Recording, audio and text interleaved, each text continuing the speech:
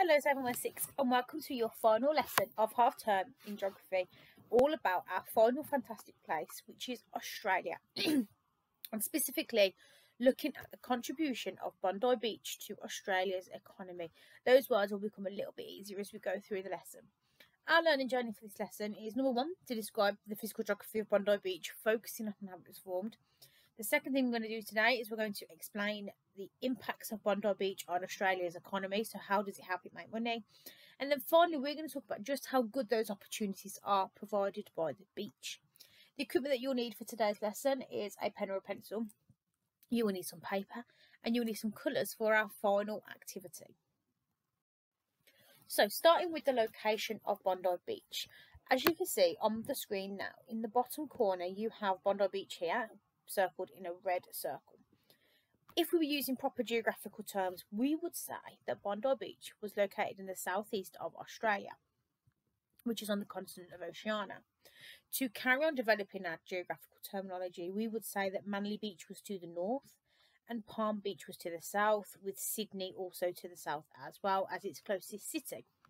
The Indian Ocean is to the south of the beach. And then you could also maybe make reference to the countries that are north of Australia, but I wouldn't worry too much about that for now. We're not going to spend ages talking about the location of the beach because we want to mainly focus today, this first part of the learning journey, on how the beach was formed.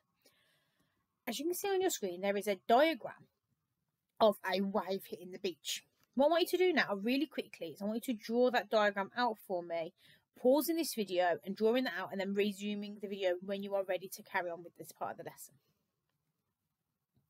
So, waves are made up of 2 different stages. You have what is called the swash and something called the backwash. The swash, if we look at this arrow here, is the movement of the wave up the beach. Okay, and when it moves up the beach, if the swash is nice and strong, it will drop lots and lots of sand. If we look at this arrow down here, this represents something called the backwash. And the backwash is the movement of the wave down the beach. And if the backwash is really strong, that will take sand away, making the beach disappear. You can't have a strong swash and a strong backwash in the same wave. You have one or the other. We're going to focus on a constructive wave today. So beaches are formed when there is a constructive wave. So the swash, which drops all the sand, has to be stronger than the backwash, because if that happens, your beach will start to build up. What I want you to do is, you've already recreated the diagram. I want you to have a look at these diagram labels here in the bottom corner, in the yellow box. I want you to have a go at adding the labels to your diagram.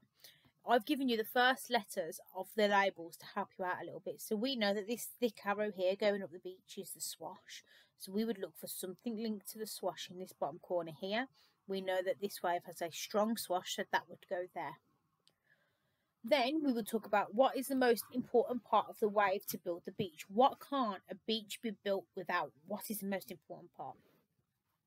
And your master task, if you want to have a go at trying to be over a grade 7, is I want you to think about what would a destructive wave do. If we've got a constructive wave with a nice strong swash and a weak backwash, if you had a destructive wave, what would the difference be between the two?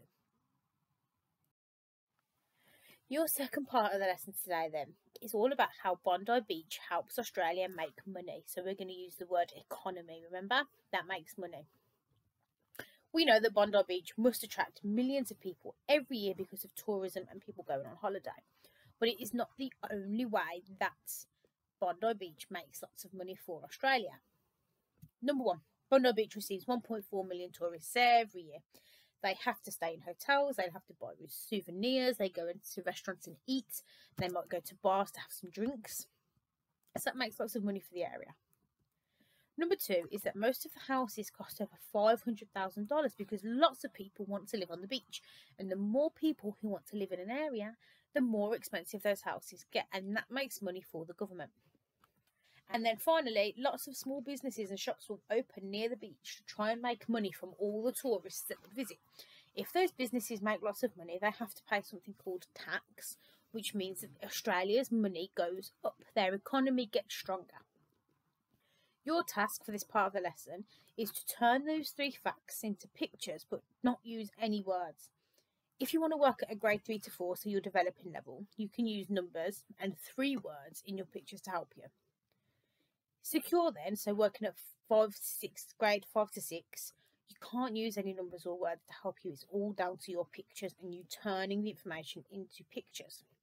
And then finally, to be grade 7 or above, you complete the secure task and then tell me which piece of information do you think would make Australia's economy grow the most? Which one makes the most money?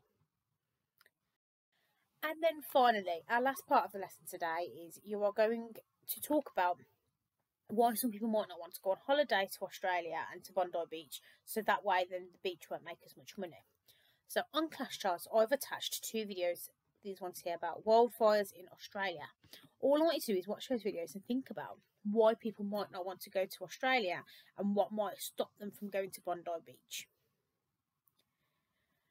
Now we're going to imagine that you have just been appointed as the Bondi Beach Tourism Chief. What we're going to do is you are going to create some advertising material, so a poster or a leaflet, to promote the area and try and bring tourists back, because after the wildfires, people didn't really fancy going to Bondi Beach because they were quite scared that the natural hazard could happen again. So on Clash Charts, there is a template that is called Bondi Beach Poster Template. If you want to work at a grade 3 to 4, I want you to use the template to create a poster which encourages people to come to the area. So that template is there to help you set out the information that you want to include. For secure, you will still be using the template and try and complete and include the grade 7 plus question sections. And then to make it super hard for yourself, I don't want you to use the template. I want you to use your own brain and your own ideas to think about what your poster must have to include. It is your final piece of work for this half term for geography, and we really want to see some fantastic posters, lots of colour, lots of pictures, lots of different literacy tools, so alliteration, rhyming, which would attract people to the area. And then to finish off your lesson today, you are going to go through the list of things that you must upload, and we're going to link it to your learning journey. So by uploading your labelled constructive wave diagram, you have shown us that you have understood the physical geography of Bondi Beach. And by uploading your Bondi Beach tourism poster, you will have shown us that you can explain the impacts of Bondi Beach on the economy, and that you can also understand the opportunities provided by the landform and if they're good or not. If you have completed the secure and mastered parts of your task, make sure you upload these in your uploads, include these up in your uploads as well, so we can mark all of those fantastic pieces of work you have done. And finally, well done for participating in your home learning, and we look forward to seeing and marking your work.